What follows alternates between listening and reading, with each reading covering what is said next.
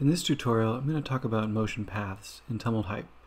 So a motion path is a way to create an animation that follows a curve. They're really easy to create, and I'm going to show you a few different ways to make them. You can copy a path from a pre-existing vector shape like this, or you can just create one from scratch. So I'm going to use this fish object and show you how to create your first motion path. So with my fish selected, I'm going to create a regular movement going from left to right.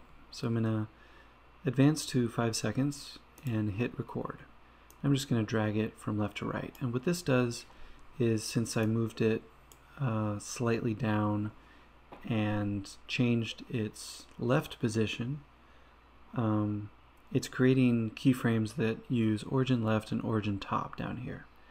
Now I can convert this to a motion path by clicking this small icon, but I'm going to do it the on-scene method, where I am just clicking on the animation bar here and then clicking and dragging to create a motion path. And this gives us control points that adjust the curve of the motion path, and gives us an anchor point. And you can add as many anchor points as you want and create the curve that you are going for. So you can notice that the top fish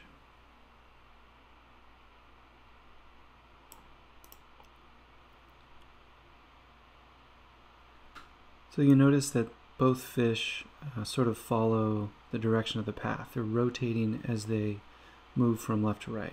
This is because of the rotation follows motion path option, and it just automatically adjusts the Z rotation based on where it is on the motion path. So if you deselect that, your fish sort of bobs up and down instead of rotating. So how did I get this vector shape to mirror what's happening in the motion path? The way you do that is you select your vector shape, and that opens up vector shape mode, so you know that you have your anchor points and control points able to be manipulated. And then you can just hit Command C, and then you can select your object that has a motion path, and then select your motion path itself, and then hit Command V. And what that does is it copies the path data from the vector shape onto the motion path. And then we have the same sort of movement as the other fish. Now you can go the other way. You can copy a motion path to a vector shape. I'm going to show you how to do that. I'm just going to draw a quick vector shape. So this is just a regular line that's a vector shape. I'm going to get the motion path selected here. I'm going to click down here in the animation pane and select the motion path, hit Command C, and double click on this shape, and then hit Command V. And that copies the motion path to the vector shape. So another thing to note when you're working on vector shapes is that the movement corresponds to the center of the object. So when you are moving an object from left to right, and then convert that to a motion path, it's using that center of the object as your reference point. So if you wanted to change how this animates, maybe you wanted the point to be down in the lower left hand corner, you would adjust the group bounds. So you'll notice this is a series of objects. This is a vector shape consisting of a bunch of different shapes. If we use the group bounds, we can change that center point to be down here. So now for this object, I'm going to have it also follow motion path for the rotation, and I can change the starting rotation just by going back to this keyframe and adjusting the rotation. What I'm doing here is I'm holding down Command, and I'm going to rotate this so it has a better starting point. So now we see we have a better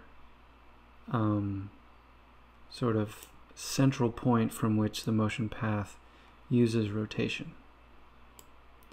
Another thing to note is when you have your playhead here over the keyframe, it's going to adjust the starting point of your motion path. So you'll see it's sort of elongating the direction it has to travel. And each of these dots represented here represents a 1/30th of a second. So that's the keyframe number you see here. If we were to make this really long, maybe stretch it out even more, you'll see that it's the same number of dots, they're just closer together. Now when you move an object when you're not on a keyframe, and this goes for any animation, you're actually moving the position of the animation, not the position of the starting keyframe.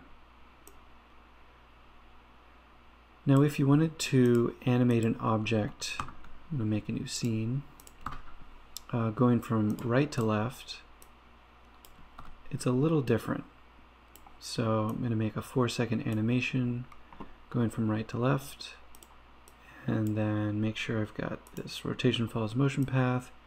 You'll see that everything's a little wonky. Hype uses the top and left as reference points when creating an animation, so you might need to do some rotation just to make sure that you have a good starting point. So again, I just held down Command and dragged this around so that it is moving the right direction. So you'll probably need to do some of those types of property adjustments if you're making a movement from right to left. So that's a few of the ways you can use motion paths in Hype, and please let me know if you have any questions in the comments below. Thanks.